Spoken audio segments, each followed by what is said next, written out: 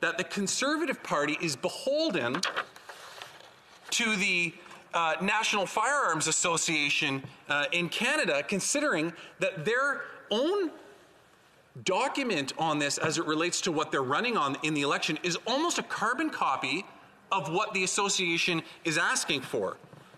So this brings me to what I mentioned a few moments ago, and that's an issue that happened in the House of Commons Standing Committee on Public Safety and National Security. So I really wish I could share a prop in here, but I won't, because that's against the rules. But I draw to the attention of members two particular cartoons. I'm looking at them, so I'll try to describe them to the best of my ability. Two cartoons that were issued by the NFA, the National Firearms Association in Canada, that were quite demeaning in their approach in their representation of the member from Oakville and our Deputy Prime Minister. There is another one that has the Prime Minister in it and what appears to be his wife. And these are demeaning in the fact that they try to associate fearful women of guns. And there are other individuals standing in the picture holding guns saying, "I think we'll be fine."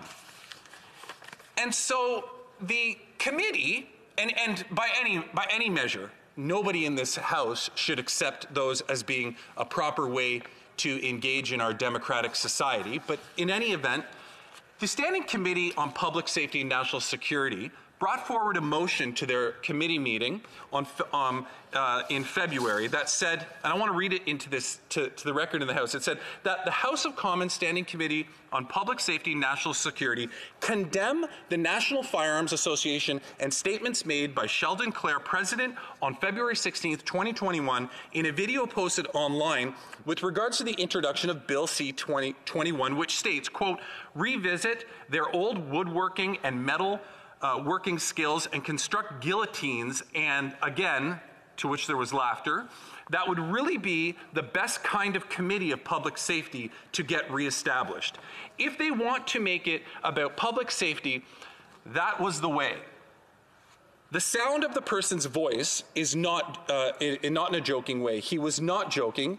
I don't think they understand that this is not New Zealand, this is not the United Kingdom, this is not Australia. This is a country made up of people who've been here for thousands of years, are Aboriginal people, immigrants from Europe who fled tyranny, who fought against tyranny, and know tyranny when they see it.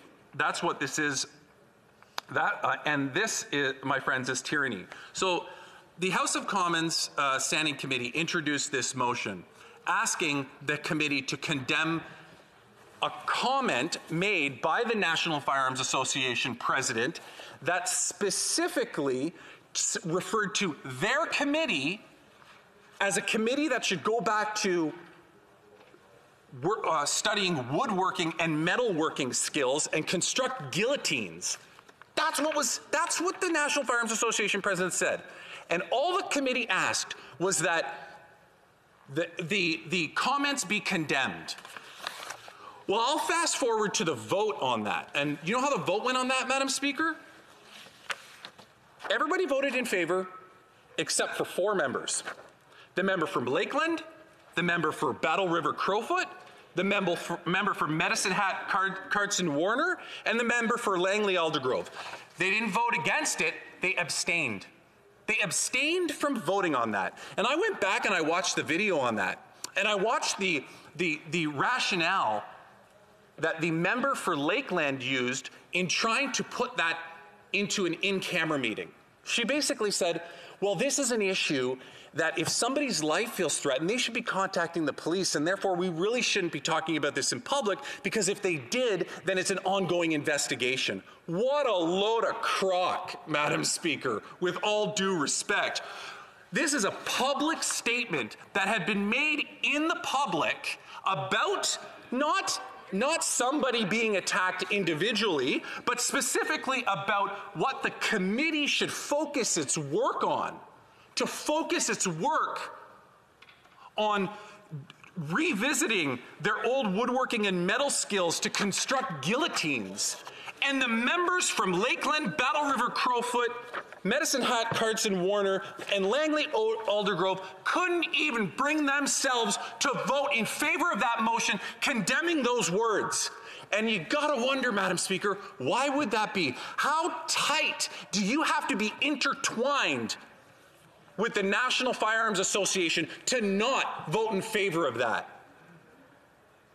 Well, I think I already demonstrated that by telling you how intertwined the Leader of the Opposition's policy and platform commitments on firearms is intertwined with the National Firearms Association's requests. And so, Madam Speaker, as I come to the conclusion of my speech today, I leave you with the thought that perhaps this bill is, or the opposition to this bill, is less about people coming here and trying to genuinely look for solutions as much as it is being directed by an organization that has a stranglehold on a party. And nothing else can I hear people from the other side saying, wow, wow, wow. Well, then you explain to me, Madam Speaker, through you, would they explain to me why it is that those 4 members that I pointed out would somehow not have the willingness to vote in favor? And what makes it even worse is they tried somehow to thinking they were skating the issue by abstaining. Well, if they were against it and they truly believed what the member from Lakeland said, well, why didn't they vote against it? Because they knew that by voting in favor of this, they would be sending a message back to the organization that that party is so intertwined with that would not be beneficial to their future campaigns. That's the only conclusion that I can come to. So, Madam Speaker, this legislation is necessary. We need to move forward with it. We need to protect Canadian lives. We need to listen to the chiefs of police that I've already quoted in here earlier so that we can save lives in Canada and stop playing games to the benefit of some people in this country that are trying to promote, and rightfully so, their position on the matter, but unfortunately are completely intertwined with the Conservative Party.